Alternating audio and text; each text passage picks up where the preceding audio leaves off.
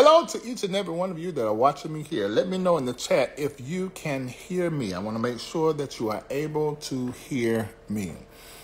Put in the chat, I hear you well, I can hear you very good. I'm about to have a conversation about what I saw online from gospel singer hit maker. I'm pretty sure you sang one of his songs at church. I am 100% sure that you sang one of his songs at church. Earnest Pugh. And we are going to talk to him right now. So go ahead and let everybody know. You can copy this link and send it to everybody in your phone and let them know that Earnest Pugh is about to come on and explain to us what he said. And we're just going to go back and forth and bounce around some ideas. Okay? Here he is. He's up here now. I'm about to bring him on.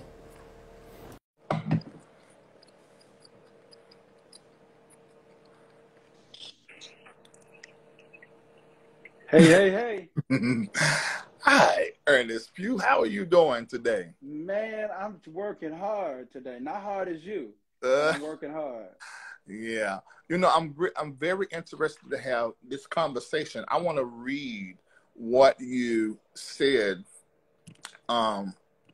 Let me see if I can go to it, because you made this post, and it was so funny that you made a post, because I actually talked about the Stellar Awards last night, and we sort of have conflicting views. But this is what Earnest Pugh said. He said, a moment of transparency, by the way, my platform and my view. Basically, I'm going to say what I got to say, that y'all come over here wearing me, because it's Right. He said, well, if there was ever a time to pivot from industry to ministry, that moment is here for me. Key. He said, for me. He said, the Gospel Hip Hop Awards, formerly known, I love the shade, formerly known as the Stellar Awards, have given us a clear indication where the focus of their platform and its audience lies. They have sent a clear message to those of us who have been in the gospel music industry for 15 to 20 years that they're no longer needed, wanted, or welcomed on their stages anymore. Perhaps the powers that be feel pressured by sponsors and advertisers to adorn the gospel with an element of entertainment, but whatever the case, the writing is on the wall, and I do not plan to sit around and await my demise. Please understand, as a creative, I will forever create music and release it into the earth and affect the flow of worship, because by no means can these systems of the world stop destiny, and the purpose is simply time to differentiate between industry and ministry. I promise to keep the main thing, which is to advance the kingdom of God, not agendas that are rooted in idolatry and greed, viewership ratings. My heart goes out to all the forerunners who have been silenced on various platforms in which they contributed time, energy, and resources for decades. Sadly, it's the end of an era and the beginning of a new movement. Those of us who are wise, major in ministry and minor in industry, it's all good and it's all God. Now, when I read this, I said, now, wait a minute. Oh, my God. I said, because I'm going to tell you, one of the things I admire about people like you who take to their social media, I say the same thing about James Fortune and Isaac Kareem, who come to their platform and they address what is currently happening on TV, on social media, and they speak their unfiltered opinion. So I'm glad that you did that, because now I can ask some questions. Did you not like that the Stellar Awards last night really looked and sounded a lot like the BET Awards, the Hip Hop Awards, and the other award shows? What was it you didn't like about that? Because that's what it sounded like to me. Well, first of all, I want to just thank you for this amazing platform that you use to give voice to a lot of people like me who we say what some people are thinking, and you kind of give voice to that and allow us to do that. So first of all, I want to thank you for that. I respect art. And I love all genres of music. I have two children who are 28 and 30, so I'm always listening to trap and hip hop and even R&B. So I have a respect just for art, but I just feel like when we say gospel, the biggest night in gospel, and we say Stellar Awards, I'm looking at it from a point of we don't have to be the hip hop, and because believe it or not, when they do the BET Awards, they have a segment where they give space and they honor gospel music. So I just don't feel like why we need to have something as special as the gospel. In bad times, people need to hear good news, and I get it. However you can present it, we should present it. But I think because that's our night that we define as the biggest night in gospel, why can't we level the playing field to where we're hearing from people who do praise and worship, even a little CCI, a little quartet, a little choir? That's our night. So I don't know why we have to be defined by this element of entertainment and feel like we need to just silence a community of people who have been around for like several years, and you've made a lot of money off of us. But it's like now you need to do certain things, I guess, to appeal to your sponsors. And to me, I don't feel like we're showing the full picture of what the church looked like. If I had a drone and I was going through a church and all I saw was the kids in the back on their cell phones, I'm not seeing the front part of the church. And at one point, this was real special. We were not trying to be like anybody else. Remember the Bobby Jones show? Everybody came on that show. And I always have believed that church music works on church people. And so I just feel like if you no longer want the church people to pay attention, then take away all the artists that they've listened to for decades. And there you have it.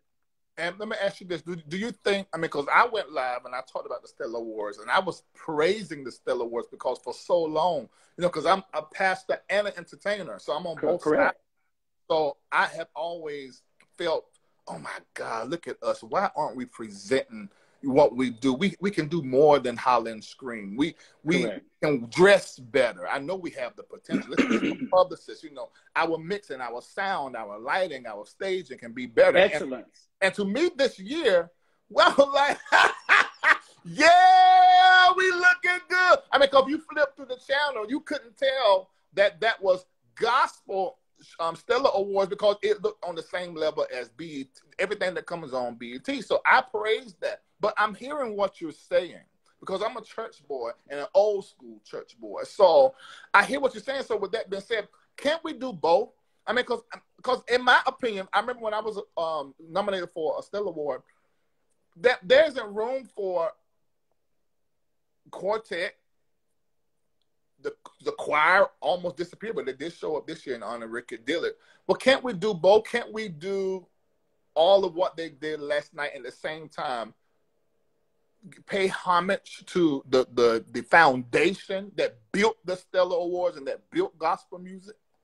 Yeah, and I want to just say one other thing. This is by no means, my post was not to bash Central City Productions, Don Jackson. That platform is powerful. I've ministered on it. I've been featured on the Stellar. You can see behind me, I've been nominated about 16 times on the Stellar. That platform has laid eyes on me and done great things. But what I'm saying is, yes, we can do both, but I feel that we are pressured to say that. And my thing is, are you going to believe in the audience that you're going for, or are you going to safely trust in the fact that there is if I put Shirley Caesar on there, Shirley's fan base is going to tune in.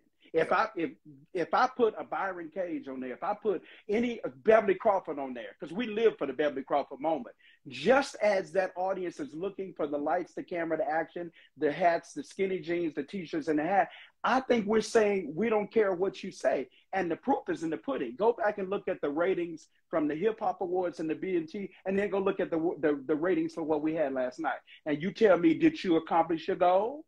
Because a lot of people that I was looking even on your post, they said they turned to TV. You won't get credit for that viewership. So did you accomplish what you meant to accomplish, or should you rethink it and allow the fan base to still have an option to see their favorite artist on there? That's all I'm saying. And please, can we please keep, I'm by no means hating because I didn't get nominated. I haven't released an album since the pandemic in 2000. So I wasn't looking to be nominated. I wasn't looking to I really wasn't looking to perform on there, any of the above. I was making an observation, Larry, based on the fact that I'm 56 years old this year. And at 20 years in the military, I did the same thing. I said, I've been here 20 years. I got promoted quick. I got to pivot. I pivoted to the gospel music industry. I'm looking at 21 years over here. If the writing is on the wall and it looks like I'm not needed, I'm not wanted, what am I going to do? I'm pivoting somewhere else. Somebody else may want to stay 20 more years. I don't wait around. I bust a move. Yeah, you know, and I hear that, and I even said on the line, I said, "Well, where was Shirley?" You know, and I missed there's never been a proper representation, in my opinion. Even the year, I think 15 when I was nominated, I thought it wasn't a good representation. So I think they tried to represent the rappers and other contemporary artists, and it was a hard, yeah, you know, in your opinion, a hard left turn. You know, in my opinion, I think it was good, but I hear what you're saying, and you're making sense. Yeah, I think we should do segments. If it's our night, then why can't you have, if you got, say, 60 minutes, why can't you have 10 minutes of hip hop, 10 minutes of praise and worship, 10 minutes of quartet, 10, and just say this a oldie but goodie. We had the Williams brothers who have done this for 50 years. They never called not one Williams brother. We have quartets and people who have built Motown. We have probably about a great number of artists that have been affiliated with that Motown label that were in that room on Sunday night. For you to not call the Williams brothers' name, and they're doing a farewell tour.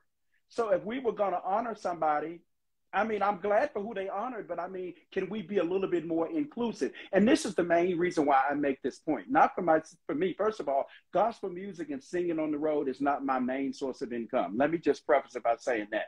The second thing I want to just say is when we come out here and try to get visibility and exposure to move your body of work, it is impossible to do so without the vehicle of radio, retail outlets, and television appearances. So if you're going to be in it and you're in it to win it, you're going to need the vehicle of that television. So what I'm saying, if we're all trying to eat and we're all trying to propel our body of work, then you got to open the door for the older people that have been around for decades to still be able to make good on their investment as well. That's all I'm saying. And I love the evolution of music. I love the fact that you can stream my music on digital platforms. I love it. But at the same time, I would love for my fan base to get to see me on a platform. Thank God for Bobby Cartwright and the Superfest, because if it were not for that platform, I don't know where we would go. Yeah. And all the artists that you name, I know all those artists, and I would love for those artists to be introduced to the new generation. But I think one of the things that the Stellar Awards has done is really good. I agree with what you're saying. Yeah, it was so bad when I used to review and do commentary on the Stellar Awards, and I do it on in 16 and 17, I was doing it on every award show. But then when it came to us, I'm like, oh, our outfits are terrible on the red carpet. The music is terrible. The mix is bad. Why they put that artist in that? That's horrible. But this year, even Jacqueline, she wore something that a lot of church people didn't like. But I see that at the Met Gala. She's doing her thing. Yeah, I see that at the Met Gala. I see it on the runway. So I got it. I said, we're moving in the right direction. A little late. We're a little late, but we're moving in the right direction. But at the same time we're doing that, what I'm hearing you saying is, let's not forget the foundation and make sure we balance it, because you guys really built it. The church, your songs is what we sing at church. Most of the stuff we hear on the radio, we just stream it and play. But the choirs and stuff at church can't sing this stuff. We ain't got the soprano. we ain't got the support. You know, but and it's not even about me. But my heart went out to. We just lost Sean Pace Rose. I didn't hear any mention of Sean Pace Rose. We were in Atlanta. That's a problem.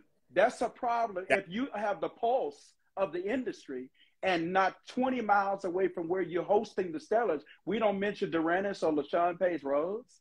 That's a problem. I don't feel like we have the pulse, and I feel like we're being manipulated by ratings. And I think we're losing the sensitivity of when it started, it was all about this paying homage to things in the gospel. We're making it, in other words, we're deferring to them to tell us how to do what we know we were put in the earth to do. And it's for money. It's got to be just for money. But I'm like, I just don't understand why we just lost something that was special. And I don't feel like we lost it. Sure, James Fortune, them, oh my God, those guys, Pastor Mike, them, they brought the noise. And for me, it's all about global reach. My nephews who are from the hood, they don't understand. I need your glory, rain. They like, oh, give me, and it's gonna be. So we're giving global reach. But what I'm saying is, let's widen this and let's level this playing field, and let's welcome all these other things. You can let the people vote for who they want if you want to. But I just feel like, let's keep the element of the choir. Thank God for Ricky Dillard, because if it hadn't been for Ricky, I was like, okay, are we going to have some Holy Ghost anywhere in here? So thank God for Ricky Dillard. And of course, Sap, when he did his tribute thing. But I was getting nervous there. And I was getting nervous because I also, working in the behavioral science, I deal with a lot of the secular people. Right. So they were even like, well, now who is this person? And I was like, to be honest with you, I don't know who it is. But see, now I said, this is where we agree at. Let me repeat myself. Like I said in the show last night, I love Stellar Awards, in my opinion, was the best ever in the sense of the production, and the production was amazing. We were competing with every other show out there. The lighting was off the chain. That lighting, the stage. Some of them I didn't know could dance. I was like, okay, all right. But I agree with you, because where we come from and what built us and brought us here, we didn't hear that kind of sound. And that's really the ministry of gospel music. Last night was the industry of gospel music, because it's the advertisers and it's the people who want to buy the spots during the show. It's the collaborations with other people who are not church people, who ain't even don't know nothing about gospel, and who ain't black. There you go. So Tesla would be like, you're going to have to give me a little bit. I got to think of Nicki Minaj and Megan Thee Stallion if I'm going to drop this $500,000 on you. So, okay, I may adhere to that and be like, okay, now that is, but I still got to be true to the element. If I'm going to call it the biggest night in gospel, then it ought to feel like what the gospel is. It ought to feel like Sunday morning. And I'm not saying everything has to be Jesus, Jesus, Jesus, Jesus, Jesus. We know it. But I should feel the presence at some point that God has come in that room and visited me. And let me say this, because I don't want the people who are gospel artists who don't do that kind of music say, so anointing ain't on what we do, the presence of God ain't on what we do. But when you have been reared and grown in church and you're used to a certain sound and a flow, if that sound and flow is not in your music, it hinders us from being able to get in that flow. I'm not saying you ain't got nothing on you, but what's on you ain't where I come from. So that's all. I need to hear that sound. And I can respect that. When I saw your post, I just put it up. I didn't give no commentary. I'm like, I don't know about that. But I hear what you're saying. I hear what you're saying. And I think we can do both. I think it was amazing. I almost was hoping, I said, well, I really enjoyed this. It was great entertainment. But if it was 2 hours, if it were 2 hours, I would say that first hour, okay, now church folks, we anointed, but we got to come with it. We need bowling to have all of us as fly as they got all them others looking. And we would have just done that. I would invest in something like that. And when I say invest, I'm seriously. I'm like, I would take my resources and I would say, even if I'm not on the stage, please get Beverly Crawford up there. Please get Donnie McClurkin up there. Please get Byron. Let them have the experience, because this is our night. This is the biggest night in gospel. Let's show the Grammys. Let's show the hip hop award. Let's show them that we have excellence, and we don't have to compromise our morals and our principles for us to get the point across and to look professional. First of all, I'm not going to be pressed into the mold of the world anyway. I'm of it, but I'm not. I'm in it, but I'm not of it. So I'm supposed to come with something different anyway. I'm supposed to be just like you anyway. Even though with more global reach, what I'm saying, I'm still not coming over there. I'm taking the cross over, but I'm not compromising my morals and principles to impress you. I happen to have a whole lot of friends from the old gospel, like Kurt Carr and some other ones, and you sounding just like them. That's all of you guys say the same thing. And I'm not old school. Somebody just said I'm old school. Let me tell you something. I came up under Walter Hawkins, James Moore, Daryl Coley. When I first heard Daryl Coley sing that "Hang On in There," and he did "If My Feet," I said, he too jazzy. I don't feel Jesus. And you know what? What somebody said to me? They said, listen for about 2 more songs. And when Daryl Coley I was on my face, like, because when I first heard Vanessa Bell, I said, she churchy, but she too, I'm listening for Amazing Grace. They said, you got to open your mind. So they opened my mind. This was early 80s when I really started getting serious. And I was open. And then I remember hearing Dawkins, and I was like, I went home and my kids wasn't excited about my music. They wasn't excited about Daryl Coley. They wasn't excited about Vanessa. But when I put on Need to Know, I said, okay, I gotta get with the program. I may not be saved. I don't know. So I'm open, and I'm all for the change and the evolution of where we're going. But my thing is, let's bring the whole gospel. Let's bring the New Testament and the Old Testament. Let's get the Amplified Bible and the Living Bible. Let's bring all of it together, and let's impact the people. Let's edify, let's encourage, let's build the people up. However you have to do it. Don may feel like that's how he's got to do it. I'm trusting God to show him a more excellent way, because I think we can bring it all. Now, I agree with that. I'm never either or. I'm always a both and. Right. I agree with that, because I did miss that sound, that thing. Me too. You know, I didn't miss it. Now, it was good now, because the way they closed that show out with Lee Andrew and that Zaccardi. Oh, my God. Now that gave me life. I think I got saved again for just a quick minute. I may have got my Holy Ghost back. Yeah, I forgot about that. Let's see, what people don't know is Lee Andrew's throat, Zaccardi's throat, and Crispel's throat. That's the church. That's the church. That's it. Listen, let me tell you something. When I don't care what I'm dealing with, I can put on either 3 of them, and there's several people in this industry. And let me tell you, it cuts through depression. I could be angry about something, whatever. That is what I think I want to display on our biggest night in gospel. If you come over here and you depressed, listen, the spirit of suicide got to go when you listen. Not saying that the other stuff can't, but what I'm saying, that thing is so powerful when you get a hold of what's called, what breaks yokes is what? The anointing. And that's what I wanted the world to experience when we're going to decree and declare that this is the biggest night in gospel. Come on, let's bring out all the big guns. We would have had, now if they hadn't had Leandra and Zaccardi, I would have turned the TV off and went somewhere and probably got drunk. Okay, let's listen to what Sidney Scott, who's Ty Scott, he said, gospel is a fabric that's woven together with many threads, and platforms need to expand to compensate for the growth without losing the foundation. Now, I agree with that. And he's saying what we're saying. So we could do both of them. They have to.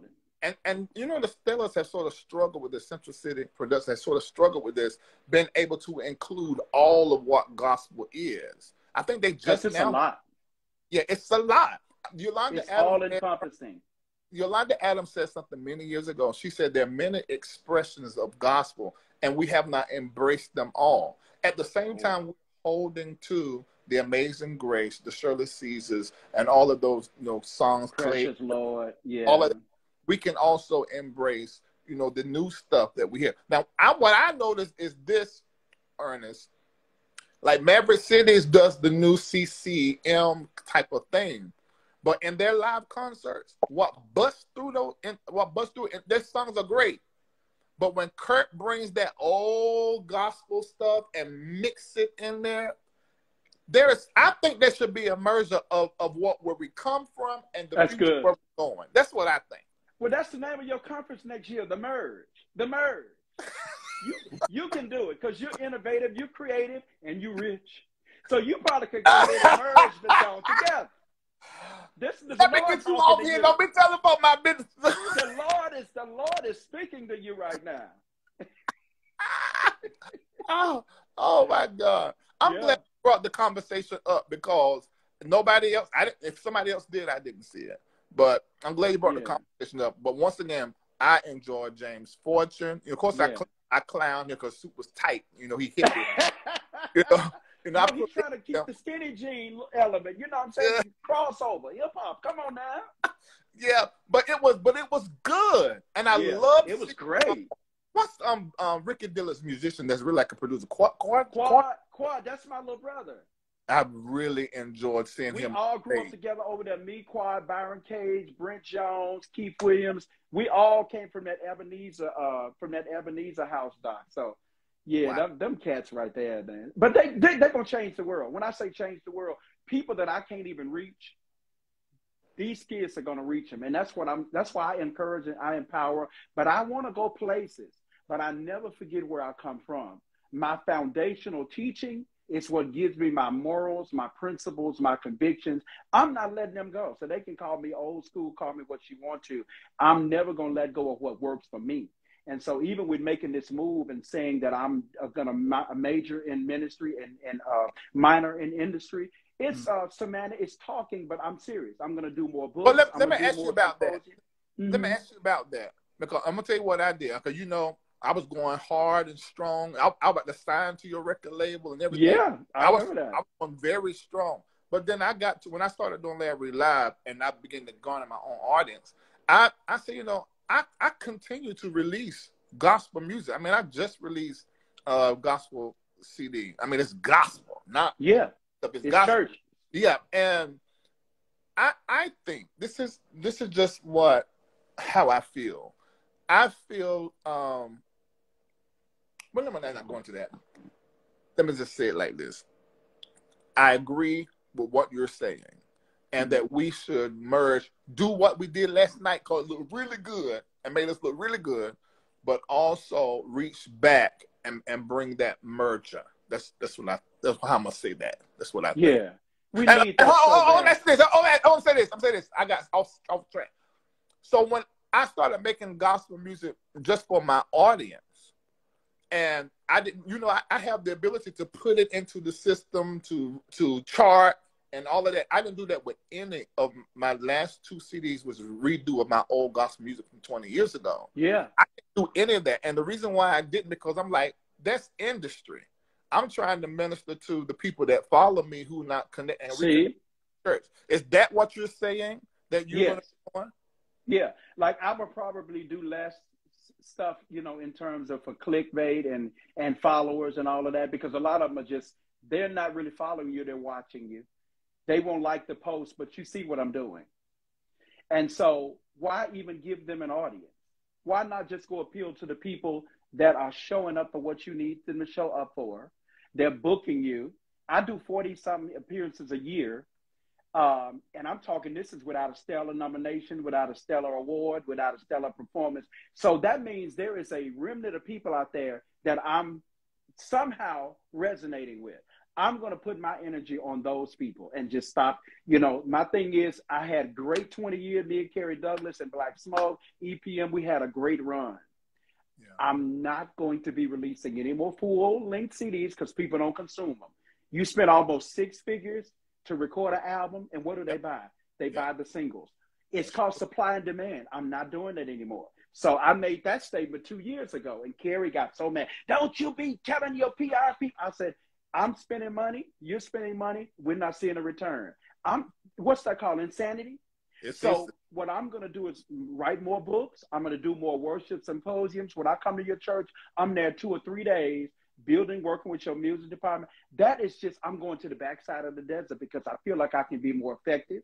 And it's been wonderful. And you're going to still hear singles at radio, but I'm not going to wait around for somebody to, to tag me when I'm on a cane at 70. Okay, we changing back over to church. Baby, do you think I'm sitting up here waiting on you to pay my bill? First of all, I've already started pivoting with my nonprofit. I'm doing a behavioral science situation using all these degrees that I got. So I'm like, we got a master divinity, a PhD. Go over and use that. So during the pandemic, I started counseling people. That billing that I make a month, it's more than some people make in a whole year. Well, I make in a month. So why most of the things when it comes to gospel, I give it away free anyway. So why be stressed? Why get in this whole cycle of oh, please let me in? You can have it. God bless you. Enjoy it. It's been amazing, but I'm out. Okay. Well, I think that's a great way to end it. And thank you so much for coming over and sharing, because I wanted everybody to hear out of your mouth. I put the post up, but I wanted them to hear out of your mouth an explanation. And I think it was a great explanation. Thank you for having me, Doc. All right. Thank you so much. Okay, it looks like somebody else is in here that wants to talk. Radio station heads and executives that want. I don't know if I want to do that. Maybe we can do that another time and have this conversation later on. There are other gospel artists that are in the chat. I see every last one of you guys. You heard it from Earnest Pugh, what he meant. And we're going to leave it at that. We'll come back another time and talk some more. Take care. God bless.